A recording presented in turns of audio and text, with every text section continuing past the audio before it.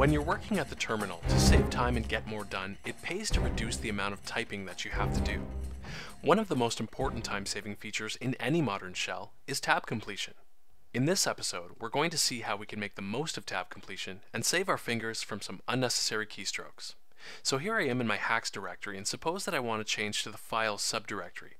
I could type cd files, but it's faster if I simply type cdf and press tab. As you can see, the shell completes the rest of the directory name, saving me some typing. Similarly, if I type cdh and press tab, then the shell completes as much of the directory name as it can, and it flashes to tell me that there are multiple matches and it cannot continue completing the name. Now this is handy, but let's suppose that I hadn't listed the contents of the directory beforehand. So I'm going to clear my screen, and let's suppose that I want to change to one of my hacks subdirectories, but I don't know the exact name of it. So I type cdh and press tab, and the shell completes as much of the directory name as it can, but it stops there and just flashes at me. It would be nice if it would give me a list of the possible matches in the current directory that start with the word hack. Well, it turns out that we can enable this functionality by setting the shell variable autolist. So if I enter set autolist, and I now type cdh and press tab, not only does it complete as much of the word as it can, but it lists the possibilities for me. So if I wanted to go into the hack4 directory, I'd simply type 4 now and press enter. Now, if I were in my hacks directory and I wanted to go into a particular directory within the hack4 directory, I could type cdh and press tab, and now I'll type 4 and press tab again, and you can see that it adds the slash for me.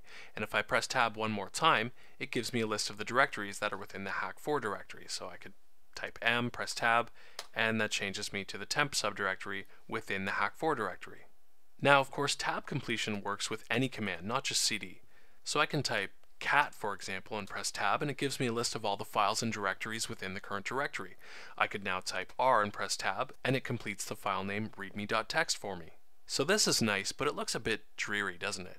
Well, it turns out we can spruce it up a bit with some color by setting the shell variable color. So I'll say set color, and now when I enter a command like cat and press tab, I get some color. Now when I type a command like cat and I press tab, it gives me a list of possible completions, but you can see that every time it does, it flashes at me. This is called a visual bell, and I find it rather annoying, so we can turn it off by setting the shell variable no beep. So I'll say set no beep, and now when I type cat and press tab, it gives me a list of possible completions, but my terminal doesn't send me into an epileptic seizure. The autolist variable that we set also applies to commands. So if I'm looking to reset my login environment, for example, and I forget the exact name of the command to do that, but I remember that it starts with reset, then I might type reset and press tab, and it gives me a list of all commands that begin with reset. I now see that the command is named reset.login.env, so I'll type a dot, press tab, and the command is completed for me. Now don't actually execute this command though unless you actually need to, otherwise you'll have to go back to hack0 to review how to source your hacks.rc file again. Now command completion is useful, but sometimes we get too many results. So for example, if I type L and press tab, you can see that I get way too many results to fit on my screen. Well, we can avoid this by setting the list max rows variable. So I'll type set list max rows equals, and let's choose maybe 25. Now when I type L and press tab, it warns me that there are a lot of rows to be displayed and asks me if I want to proceed. And maybe in this case I'll choose not to continue, and instead maybe I'll type a few more characters before I press tab again. So completion is very useful, and we're really just scratching the surface here. It turns out that we can customize our tab completion for specific commands.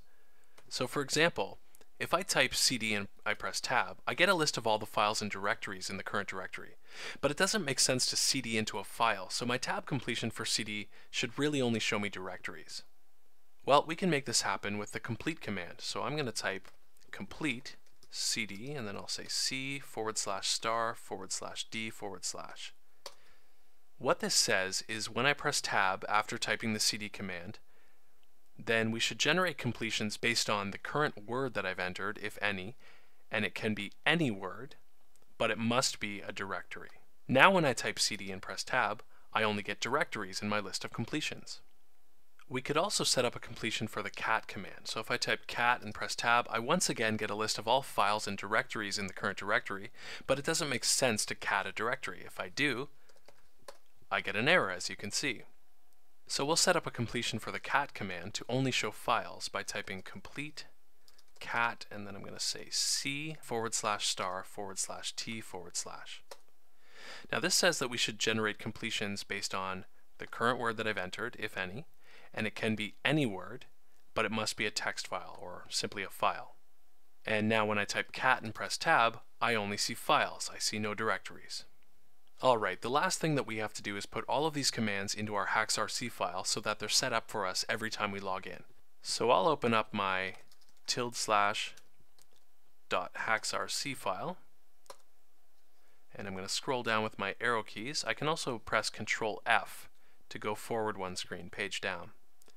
And I just want to copy this comment block, so I'm going to press Shift V to go into visual line mode, move down, and then press Y to yank. And now I can just move down and press P to paste it. And then finally I'll just move over here and I'll press Shift R to enter replace mode and maybe change this to hack 4 tab completion. Now to get rid of the rest of the line, I'll press escape to go back to normal mode and just move over here and press $$ to delete until the end of the line. Okay, moving down, I'll press O to open up a new line, and now I can enter my commands. Set auto list, set color, set no beep, set list max rows equals 25, and then complete cd C*D complete cat C*T. Perfect. Now I just have to save the file by hitting escape and typing :WQ.